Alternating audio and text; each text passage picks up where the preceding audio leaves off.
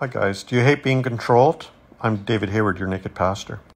I'm struggling again with social media. It reminds me of church because in church I felt like I was expected to be a certain way and not to be my fullest authentic self.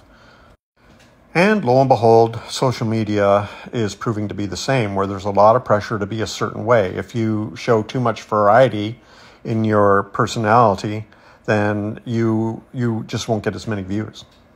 It reminds me of the temptation of Jesus in the desert. Whether it's real or mythological doesn't matter. The teaching points are that the temptations were for immediate gratification, influence, and power. And the immediate gratification of social media is unmistakable. The desire to be an influencer is unmistakable. And the desire for power and more reach and therefore more benefits from that are also unmistakable. And so like church, I left because that was the only way I could be my most authentic self. And I really struggle staying on social media because I want to be my most authentic self in all my diversity and variety, my whole glorious self, and not just a part of me or a certain aspect of me. I don't want to be a flat, thin character. I want to be full and authentic and diverse and wonderful and glorious.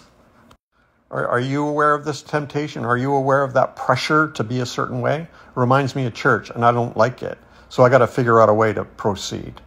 In any case, I love you.